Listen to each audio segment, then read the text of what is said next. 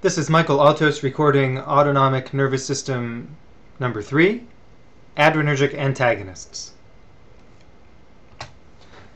In the last lecture, we spoke about the adrenergic system and drugs that are adrenergic agonists and other drugs that are resembling their actions. Today we're going to talk about adrenergic antagonists, and we'll start with the alpha receptor. Drugs that block the alpha-1 adrenergic receptor are primarily used to cause smooth muscle relaxation. And this will have its most noticeable effect in the vasculature. Smooth muscle relaxation in the arteries and the veins will cause a decrease in blood pressure. Remember that there's a lot of initial vascular tone. There's a lot of alpha tone at rest in the human body. And so alpha blockade can have a very impressive response. People can drop their blood pressure quite a bit. And the side effects, as you would expect, include hypotension, as well as orthostatic hypotension. So a patient may not actually be hypotensive, but when they stand up quickly from a seated or a lying position, they may get that head rush and lightheaded feeling. And the reflex tachycardia that goes along to compensate with hypotension. If patients are hypovolemic, these side effects are more pronounced. Other side effects would be meiosis, nasal stuffiness, and GI upset like diarrhea. As patients use drugs like these chronically, they start to have a blunted sympathetic response.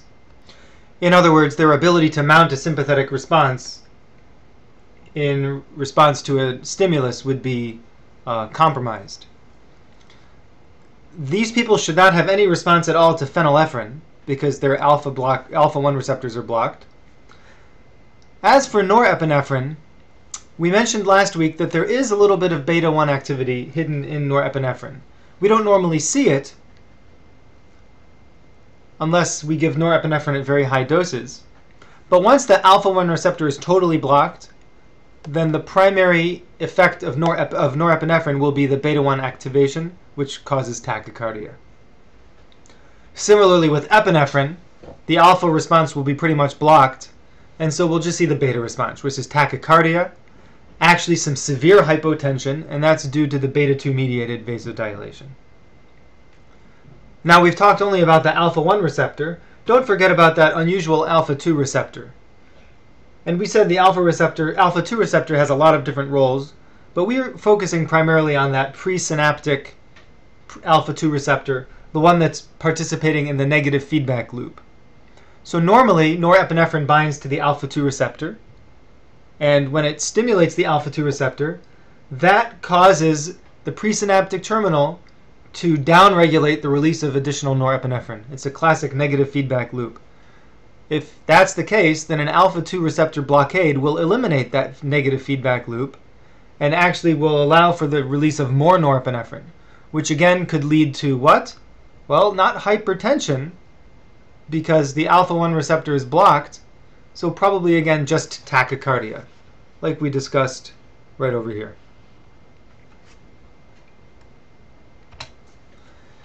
Phentolamine is usually the drug people discuss first when they talk about alpha blockers. It's a non-selective alpha-1 and alpha-2 receptor antagonist. And in general, when we speak about these alpha blockers, many of them bind irreversibly, which means that you have to synthesize new alpha receptors before the effect of the blockade is totally resolved. As we will see, phentolamine itself is more reversible than some of the other alpha blocking drugs, and we'll discuss that in future slides. People have called this a chemical sympathectomy because of its extensive blockade of the alpha receptors. Phentolamine is commonly used in the management of pheochromocytoma, which, as we know, is an adrenal tumor that secretes epinephrine and norepinephrine, causing symptoms like hypertension and tachycardia. I put this here to remind us that we should alpha blockade before beta blockade. That means that when we're treating sympathetic states like a pheochromocytoma or perhaps acute cocaine intoxication, if we give a beta blocker first, we'll see in a few slides that beta blockade decreases the ability of the heart to work. It decreases contractility and cardiac output. And when that is done, while a patient still has a lot of alpha tone, meaning a lot of high blood pressure, which is afterload or peripheral resistance, then you have a weakened heart trying to beat against a very high load, and you can precipitate acute heart failure. So we always try to do alpha blockade before beta blockade in these cases. Phentolamine also has some cholinomimetic activity, which means it's not a cholinergic drug, but it acts like one, and it causes symptoms like diarrhea or cramping, and these can be treated with an anticholinergic like atropine or perhaps glycopyrrolate. Phentolamine can be given as an IV bolus or as an infusion. As we said before, it reversibly binds to the alpha receptor, and its ability to cause vasodilation has been used in many other situations. For example, it's been used as an intercavernosal injection to increase blood flow to the genitalia as treatment for impotence. It's been used as a subcutaneous injection for the treatment of norepinephrine extravasation. And the idea is that the norepinephrine has extravasated, caused vasoconstriction, and now there's going to be tissue necrosis. So if we inject some phentolamine, it will vasodilate those blood vessels and allow the norepinephrine to be flushed away from the site. Some have even used phentolamine injection to reverse local anesthetics more rapidly, again by increasing blood flow to the site to wash away the drug. Phenoxybenzamine is another alpha blocker, and it's given orally, and typically patients will be given this drug as preoperative management for a pheochromocytoma. This drug actually binds irreversibly, and you may be wondering at this point if a patient has had norepinephrine extravasation or if they've had too much norepinephrine, can we use alpha blockers in treatment? And the answer is yes. The treatment of overdose for phenoxybenzamine is norepinephrine and vice versa, because there are always some receptors that remain free of the drug. So even if things bind relatively irreversibly, as is the case with phenoxybenzamine, a high enough dose of norepinephrine will eventually overpower this drug.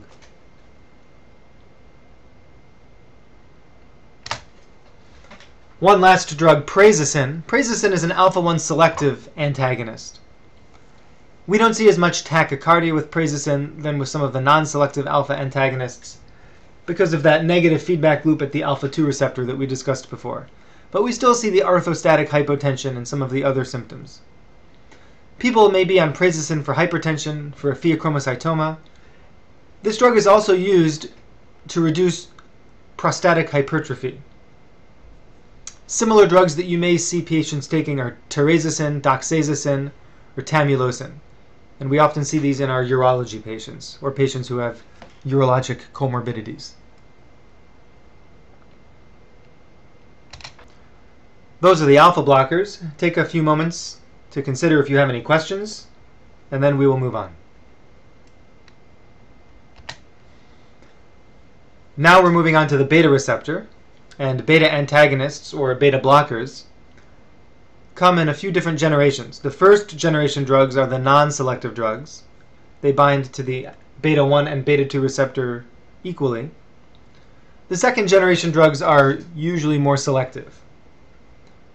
Specifically, the beta 1 selective drugs have been shown to reduce mortality in patients with heart failure, and this may occur through counteracting this chronic hyperadrenergic state that exists in patients who have heart failure. It may help slow the heart rate, which improves ventricular filling, and thus allows contractility to improve, even though beta blockers decrease contractility directly. And these drugs may also upregulate the beta 1 receptor density in the heart. There are studies that have shown reduced incidence of perioperative myocardial infarction in patients who are stabilized on beta blockers, and this is probably due to reducing myocardial oxygen requirement. And these drugs are very effective in control of tachydysrhythmias, like sinus tachycardia, atrial fibrillation, and other such dysrhythmias. First, let's talk about propranolol, also known as Inderal. This is the original prototypical non-specific beta antagonist. This drug could be used to lower blood pressure by many mechanisms. It decreases contractility of the heart, it decreases heart rate, it decreases myocardial oxygen demand by slowing down the work of the heart, and it can help slow the ventricular response to any tachydysrhythmia like SVTs or ventricular tachycardia. It can be used to help treat the symptoms of pheochromocytoma. It is one of the mainstay drugs in the treatment of thyrotoxicosis or thyroid storm, and we'll discuss that in a little bit more detail next semester. But we don't see this drug used very much anymore, except maybe in the treatment of thyroid storm. The reason is because of the side effects, and these are mostly due to, first of all, the beta-2 side effects cause bronchospasm, which is an unwanted side effect. And in general, with beta blockers, we always worry about heart failure because of this decrease in contractility. And then side effects we expect like bradycardia and AV node heart block, which are expected side effects of any beta-1 blocker. There can be a withdrawal syndrome, which leads to rebound hypertension and tachycardia, and even angina, as the heart suddenly does more work and may exceed the oxygen supply versus demand balance. And this is probably due to chronic upregulation of beta receptors while the patient has all of this beta blockade on board. And now when you withdraw the beta blockade, they have all of these receptors that are going to be stimulated. We're going to focus more on the beta-1 selective antagonists. These are really good drugs in patients who have reactive airway disease because there shouldn't be any risk of bronchospasm. Nevertheless, the official guidelines say that you should be careful in patients who have very severe lung disease. Now, I've given an awful lot of beta blockers in my career so far, and I have only ever once seen a patient develop acute respiratory compromise because of a beta blocker. So I would venture to say that even in patients with pretty severe pulmonary disease, these drugs are probably safe. But I guess with any drug, you should consider the risks and benefits and make a calculated clinical decision. These drugs are typically available IV and orally. Metoprolol, also known as Lopressor, is often given in a bolus of 2 to 5 milligrams at a time IV, is metabolized in the liver, and has an elimination half-life of 3 to 4 hours. Atenolol, sometimes called Tenormin, is more renally excreted and has a slightly longer elimination half-life.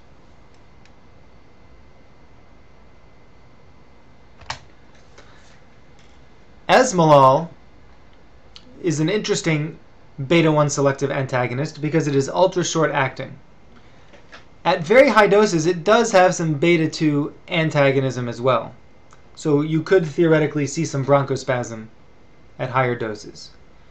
Esmolol is great for preventing the tachycardia and hypertensive response that we see during intubation, during emergence from anesthesia, during brief procedures like electroconvulsive therapy. And the drug is very, very short acting, which is a benefit in these situations.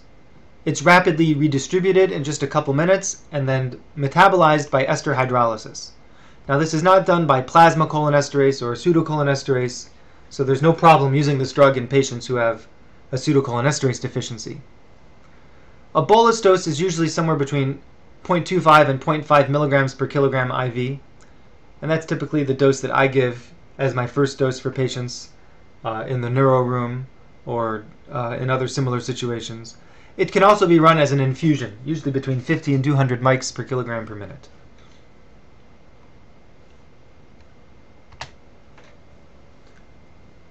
Those are the basic beta blockers. Take a moment to see if you have any questions, and then we'll wrap up.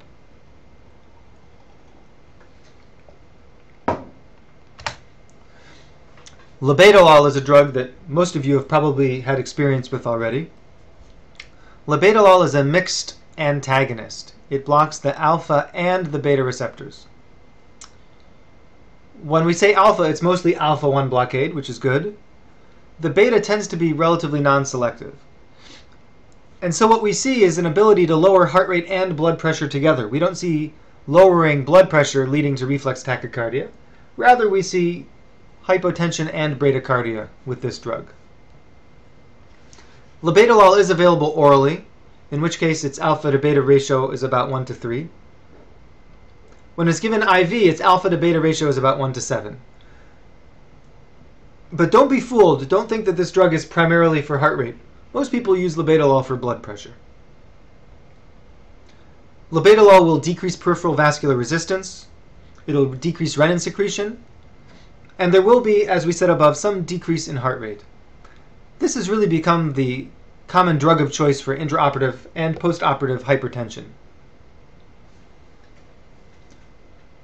Bronchospasm, you would think, may be an issue because it's beta non-selective. But in fact, bronchospasm has not been commonly reported with this drug. And I don't think I've ever seen it, and I've given an awful lot of labetalol in my practice. The dose of labetalol is anywhere between 2.5 and 10 milligrams IV for the initial dose, and it works very quickly. Within a minute or two, you should see the response happening in front of your eyes. People have used labetalol as an infusion, but I would caution against it because it is a long-acting agent with an elimination half-life of 5 to 6 hours. There is a related drug called Coreg, carvedilol, which you'll see patients come in having been prescribed this drug. It's a non-selective beta antagonist and an alpha-1 antagonist. And this medication is used for managing heart failure and left ventricular dysfunction after MI and hypertension. So in a way, it's a lot like labetalol.